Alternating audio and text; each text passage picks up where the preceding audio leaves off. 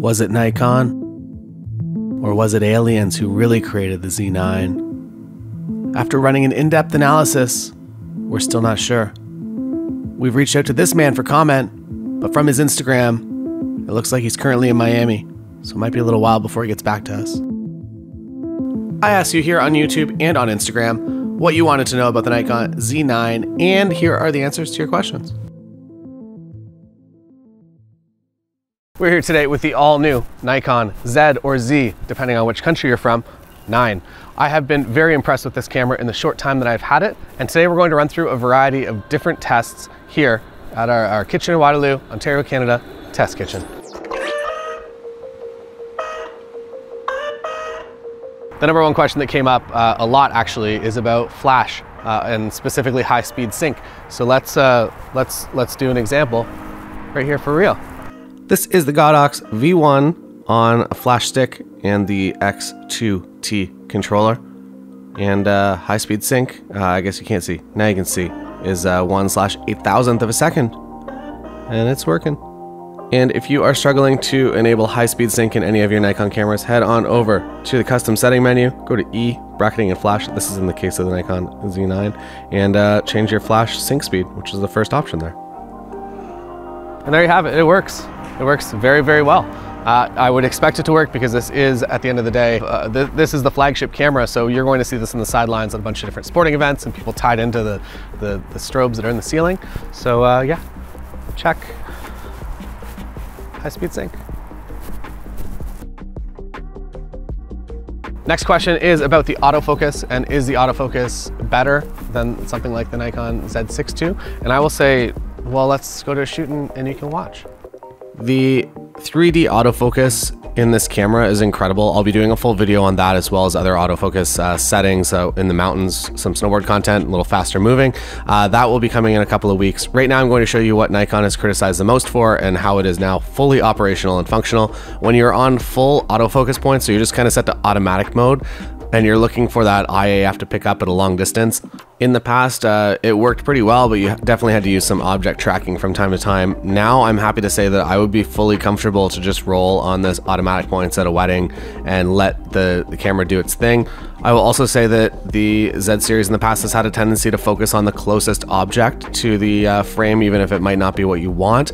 And that does seem to be resolved in this camera. I'll obviously be testing that further. So as you can see, the autofocus is significantly better, and I would definitely put it on par with something like the Canon R6 or R5 or even the Sony A1. It's really quite phenomenal. Oh, we got a train. With that sensational content out of the way, we can get back to talking about the camera. The next question we have is about size and weight. It is obviously a larger body. Does it weigh a lot? No. It, honestly, in comparison to something like the D6 or the D5 that I used extensively, it's definitely smaller. And if you are, say for instance, if you're a wildlife shooter, you're out there, it's no problem at all. If you're a wedding photographer and you're carrying this with you all day, I would honestly have no problem with it. This is the 24 to 120, which is maybe not an ideal wedding lens, but with this kit, let's see how this is a Z6 II. No, this one weighs more. Yeah, it definitely weighs more, but those 8Ks be heavy. Gareth Carr asks, does it fit inside an empty bag of Doritos?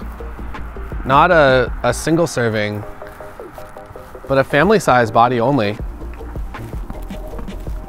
That would definitely fit inside a family size bag of Doritos. Cool ranch. Another thing we noticed on the last question, thank you Mr. Gareth Carr, is that the little protective blades are down. Not shutter blades, because there's no shutter in this camera. But yeah, that's a nice thing. I don't know if I'm supposed to do that.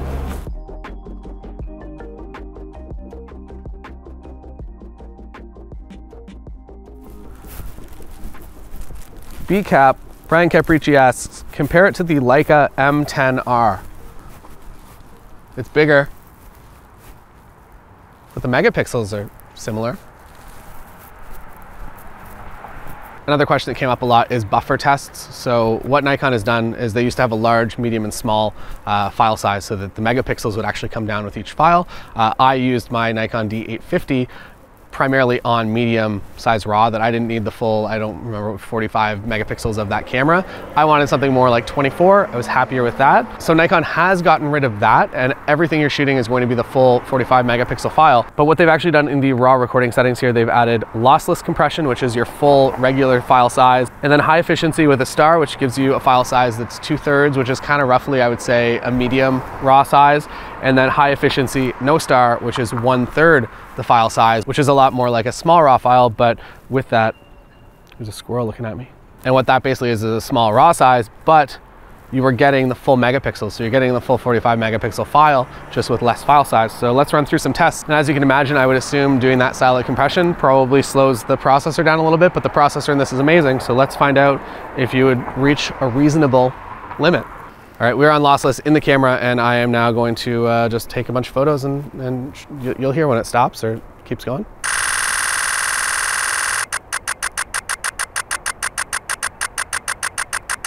There you go. So that is lossless. Now moving on to high efficiency.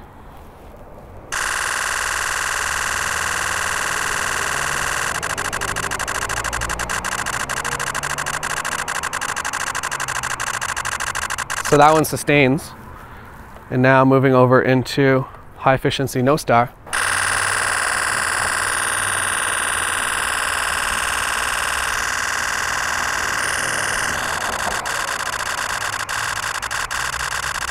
So that is actually the opposite of what I thought. I figured lossless, even though it's more bytes, the camera's doing less. So that actually kind of went in the opposite. So I'm kind of happy to hear that. As somebody that's likely going to be shooting on this high efficiency star mode, that gives me more frames than I could ever possibly need. And kind of along with that test, as somebody that shoots both photo and video at wedding days, I figure this test is important for both myself and also Liam. Even if we are a test market of 2, this is the test. So basically I'm going to take a bunch of photos. I am in high efficiency star mode, and then I'm going to switch to video, and I'm going to see if I can just instantly be recording. And I'm going to be recording in video mode on, we'll set that first. We'll do 4K 60. So I'm taking a bunch of raw photos, switching into video mode, and recording a 4K 60 clip. And we'll see how long that delay is. And also, for what it's worth, I know this camera does an alarming number of frames per second. At a wedding day, I don't think that I would ever be shooting 20 frames a second. I will run that test, but first we're gonna do a low frame rate test, switch, and then a high frame rate test and switch. All right, here we go. 3, 2, 1. We're in video mode. 3, 2, 1. Feel like that, like somebody's walking down the aisle, you're taking this many photos, and then all of a sudden they get to the end of the aisle and you want to get a video clip, and you're instantly recording. So there is no buffer delay whatsoever there. Now let's do a high frame rate and see if that slows it down at all. 1, 2, 3. So many photos of them coming down the aisle. And switch to video mode. And recording now. So there's about a 1 second delay whenever you shove 60 photos through the pipeline. I would say that's kind of an unreasonable use case. I would say that the low frame rate is something that you would be a lot more likely to experience on a wedding day. And I would say that that keeps up quite beautifully. Next question. With a full electronic shutter, can you test out various lighting conditions? I don't have a light that can do many different frequencies, but what I can do is go to the most confusing lighting situation that I am aware of, and that is a grocery store, which for some reason they just want to use all the lights, including this weird UV/black light over this section of the grocery store for some reason. I don't know. And well, I can't defend their decisions for these lighting choices. What I can say is that this camera works incredibly well in all of them. And I would say that this, with Nikon going to a full electronic shutter, this is one of the things that they would have had to pay the most attention to. If you're not familiar with electronic shutters, some of them have a tendency to create weird lines or banding where it should not be. This camera does not seem to suffer from that whatsoever. Picked up my Fresca and heading home. And sorry for the trash compositions, but I'm just trying to show you the lights, not the compositions. Tim wants to know how the voice memos sound. They sound like this, Tim.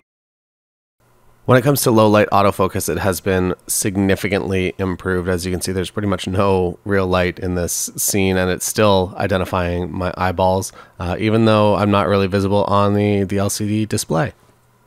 And here are some high ISO images, 3200, 6400. I find that in a real life environment, I never really go above 8000 ISO if I'm using the correct lens for the job, but here are some samples that are a little bit higher.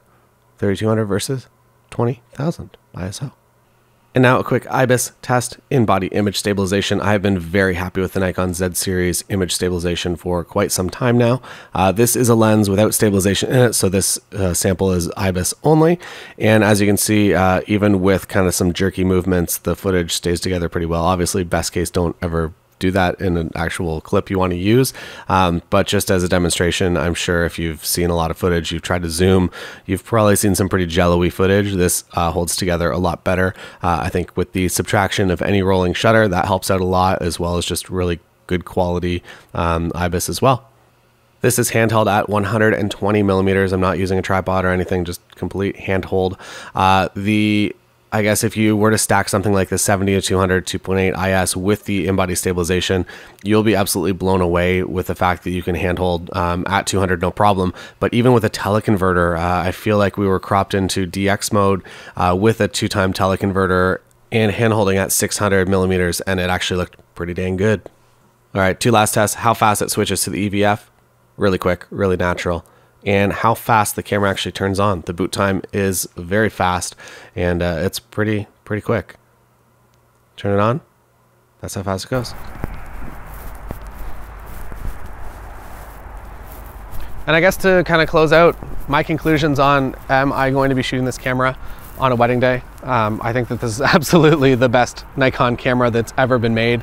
I was pleasantly surprised. I was expecting that it would be maybe 80% up to my expectations, but quite honestly, they have thought of everything and put everything into this camera.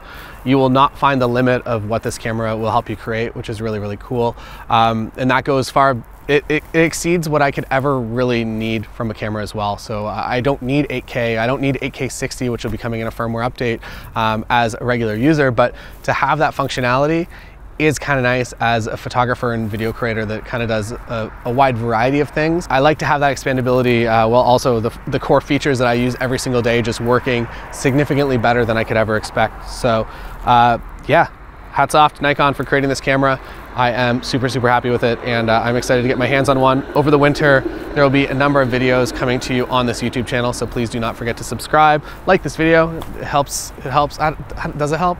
We don't know. We don't know if it helps. And yeah, over the next couple of months, I will be doing a lot of ski and snowboard content, so I will be testing this in real life action sports scenarios. November 8th, 9th, 10th, 11th, one of those days. We're doing some stuff with Craig McMorris, who's an incredible Red Bull snowboarder. Head on over to his page. He has been creating some amazing video content over the winter, so if you're in the ski and snowboard space, we're going to be doing a lot of stuff together over the winter. So yeah, that's all. See you next time. I guess we didn't talk about the shutter noise, did we? So that's a speaker. You're hearing a shutter noise. That's a speaker. You can turn that off. Maybe to close off, my favorite feature. So I was nervous. I was like, when I turn off all audible noise and I'm shooting in silent shutter mode, how do I know frames are actually going off? And within the settings, there's actually, you can set up lines. So little lines appear whenever you're taking a photo. So every time you hit the shutter, and rather than there being a click, you see some little lines just kind of pop up on each side, so you know you have a visual confirmation. And I am super happy that they added that because, yeah, I don't know. Incredible camera. See you next time. Probably on a snowboard hill or a mountain. Not sure what the differences are. I don't live here. You can go watch this video if you want. It's a nice one, I promise. Car's over here.